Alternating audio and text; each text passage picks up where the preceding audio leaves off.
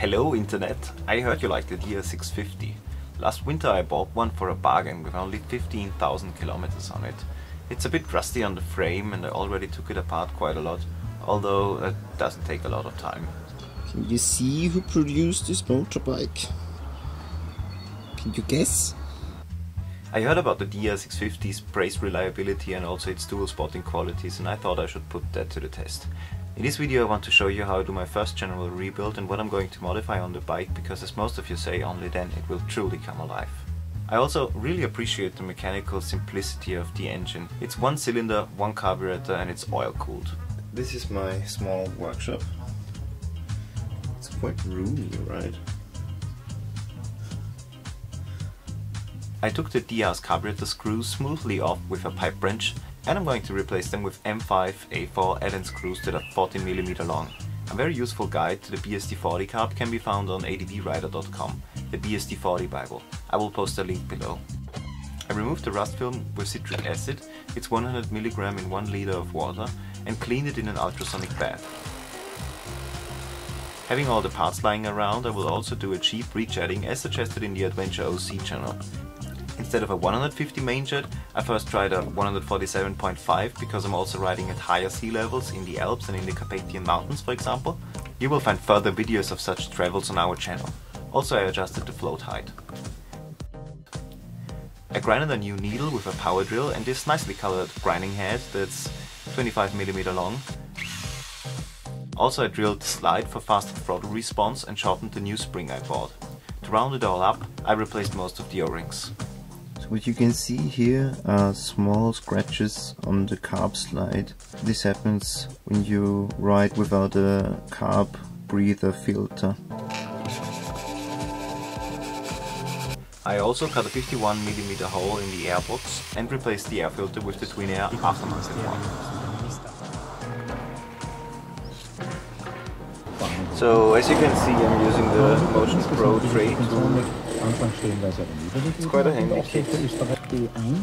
It packs together in this small pack. Ja, willkommen meine Damen und Herren. Als ich mich in jungen Jahren I'm grinding the header pipe and I'm going to replace the exhaust gasket. I'm using the mid pipe by Sebring, a Bandit Mania adapter and a GSXR K1 K2 exhaust. Also, I thought it was a good idea to wrap the exhaust pipe, so if I go off-road I don't burn myself, and I appreciate how it covers up the nasty discolored rusty bits. I added a different kind of foam on top of the saddle and refreshed the cover as the old one was starting to fall apart. For the aesthetics, because I newly own this bike, I tried to smooth out the scratches in the plastics with a blade and various grids of sandpaper reaching up to 2000. I also refurbished tiny bits, such as the fuel hose, so that mud can't block the front sprocket, and to simplify sprocket inspection I opened the sprocket cover. Because the old fuel lines were literally rotting away, I had to fit new ones. Those are neoprene covered for longer wear, and instead of the tiny filter in the carburetor inlet, I fitted a decent fuel filter right here, where it's more or less shady. Joke.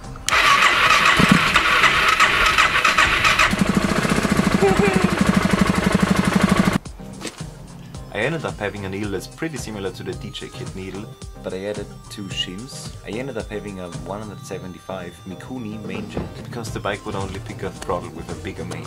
Having the frame all naked, I treated the rusty bits with rust converter. It should at least slow down the frame's decay. I decided to adjust the valves, as it's so easy with just 2 valves and 2 lock nuts. Unfortunately, I had lots of problems with overly tight screws and caps. I used this handy technique and it worked perfectly. Finally I was able to turn over the engine and position it at the top dead center. I took the old oil out and opened the left engine case. I wasn't able to remove the clutch basket, so I hammered loose the old mutual sending unit screws that are known to fall out in some engines. I made this tool and replaced, as well as Loctited, the NSU down with new Allen screws. I painted the oil cooler guard as well as the oil cooler and replaced the lower oil pipe because it was damaged too much by the rust.